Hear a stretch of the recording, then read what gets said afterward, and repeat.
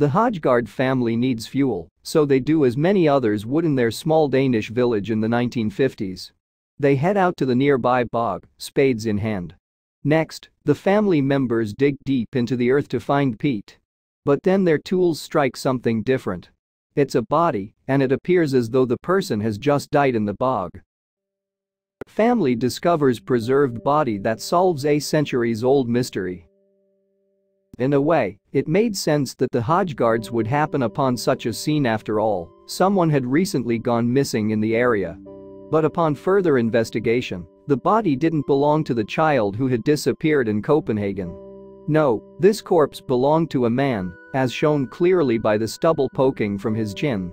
So, who was he? And where did he come from? Police arrived on the scene expecting to investigate a crime, but rapidly became aware they were out of their depth when they realized that the dead man didn't come from their time. As it turned out, he had died thousands of years before his discovery, preserved in the bog for a stunning reason. On a Monday morning in May 1950, police in the Danish town of Silkeborg responded to an eerie call. 2 days prior, brothers Emil and Viggo Hojgaard, along with Viggo's wife, Grethe, had together traipsed into a bog about 10 kilometers west of the town. They had planned to cut peat from the swampy lands and use it for fuel. But as they dug, their spades hit something else. The Hojgaard family had happened across a dead body hidden within the layers of peat.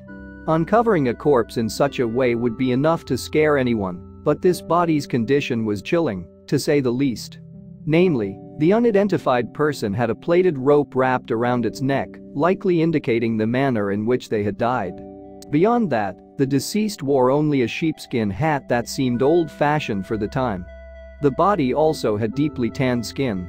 When taking a close look at its face, it was easy to make out stubble poking out from the corpse's chin and upper lip area, too. The Hojgaards, of course, had dutifully called the Silkeborg police upon uncovering what appeared to be a man's body. They had raised the alarm not least because of news coming out of the Danish capital city, Copenhagen. A boy from there had gone missing in the Jutland Peninsula, and the body had appeared in a bog in the same region. A closer look at the corpse's face revealed it couldn't be the missing schoolboy from Copenhagen, though it had facial hair sprouting from its chin, after all. Regardless, the Hojgaards felt as though they had discovered the body of a recent murder victim, since the corpse remained so intact. As police found out more details about the body's discovery, though, they realized that the Hojgaards might not have called the right authorities. The family said they had cut more than 8 feet into the peat, and they found the body at that depth. Plus, they reported that they saw no signs that anyone else had dug into that area recently. As such, police realized that they had a case not for a detective, but for the experts at the local Silkeborg Museum. In the meantime, newspapers picked up on the incredible story of the body uncovered in the peat. They first started referring to the corpse as the man from Bogville, according to the Silkeborg Museum website. But archaeologist and Professor P.V. Glob is thought to have given the body its now official moniker. Glob answered the call upon the bog corpse's discovery.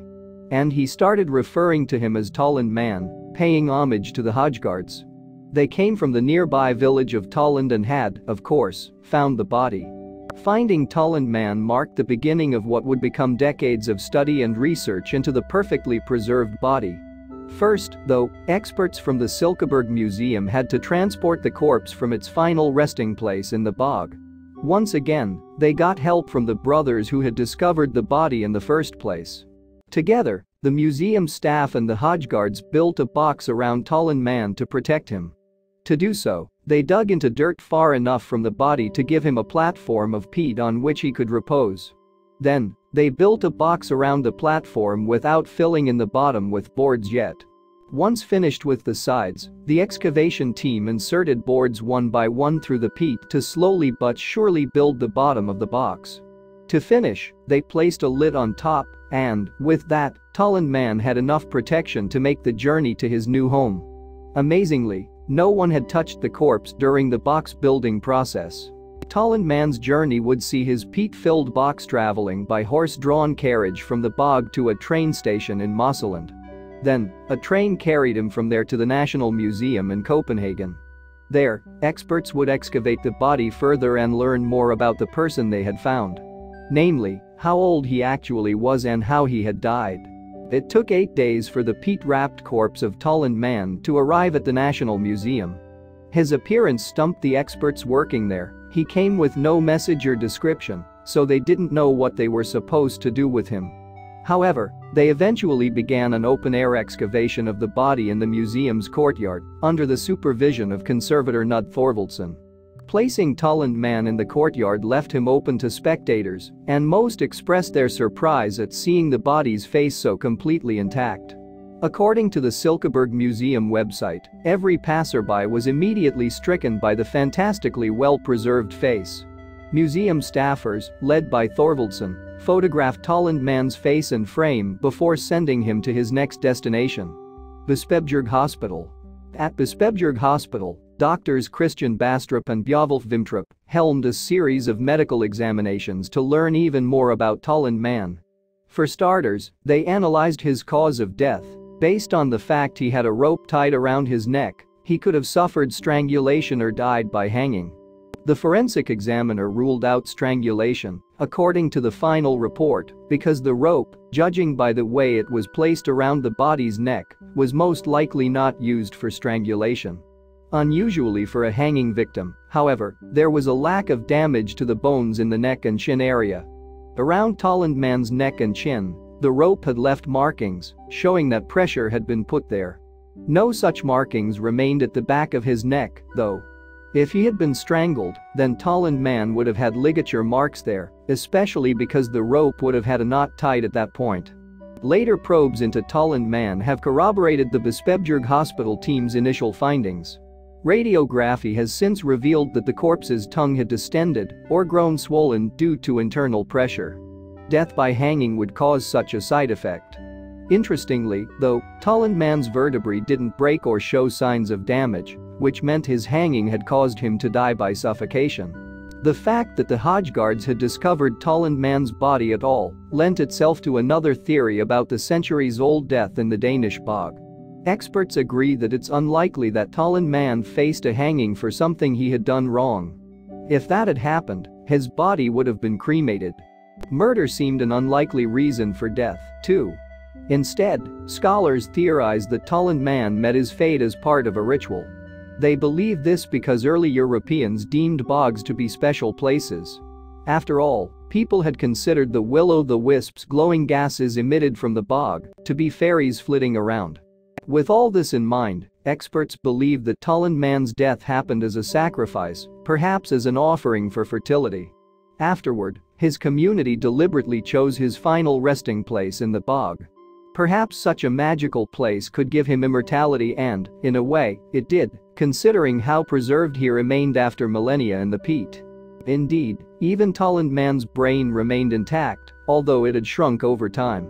His organs stayed in similarly pristine condition, especially considering the age of the body. Radiocarbon dating results indicated that Tolland Man had lived at some time between 375 and 210 BC, although this estimate was later revised, as we'll see. And at his time of death, he was about 40 years old. The medical examination also included a look into Tolland Man's stomach. A quarter-liter of digested food remained there, indicating what had been his last meal. Tolland Man had consumed a type of porridge or gruel made of flax, barley and knotgrass, and he ate it somewhere up to a day before his demise. These details go to show just how well preserved Tolland Man was. While astonishing, not everyone felt it appropriate to put such a find on display. Thurkel Mathiasen, the head of the prehistoric department at the National Museum, opposed displaying Tolland Man's entire body, finding it too macabre. So, after the Bispebjerg Hospital team completed their autopsy, they severed Tolland Man's head from his body. That way, museums could put the pristine skull on display by itself. The body has since dried out, leaving behind little more than Tolland Man's bones. Still, these pieces could be useful for DNA tests in the future. Researchers have all of this information available to them because, of course, Tolland Man remained so well preserved for so long. The bog, which locals once presumed to be magical, played a huge part in keeping the body in such a pristine state for multiple centuries. In fact, it was a kind of magic. In May 2017, Smithsonian Magazine described the bog as having a singular chemistry. The magic all starts with the bog itself, which forms in a very particular way. Raised bogs in particular make ideal preservation grounds. It all starts when water can't drain from a particular area, which means plants can't break down and decay as they normally would. Over the years, this layers up, as does sphagnum moss. The raised bog remains filled by rainwater, but it doesn't contain much oxygen or many minerals. Instead, the water becomes highly acidic, which makes it an unfriendly place for bacteria to grow.